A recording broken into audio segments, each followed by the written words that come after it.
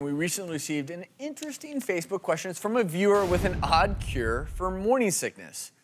Dr. Lisa, I read an article talking about a psychologist who claims the cure to morning sickness is oral sex. What do you think about this? It sounds like a man's idea. Thanks, Mandy. It came up from a man.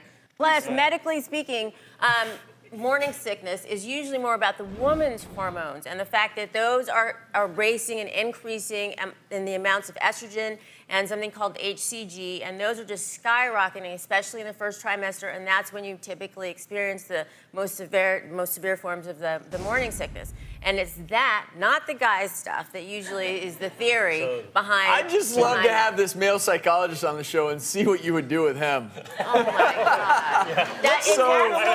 It's absolutely ridiculous. Treatments for nausea and pregnancy would be ginger, acupressure sometimes we use. If it gets severe, there's medications, antiemetics or anti-nausea medications. If you get to dehydration or weight loss, that may be associated with something we call hyperemesis gravidarum, and you may actually need to be hospitalized and need further medications and find out if there's an underlying cause. But it is not to perform oral sex.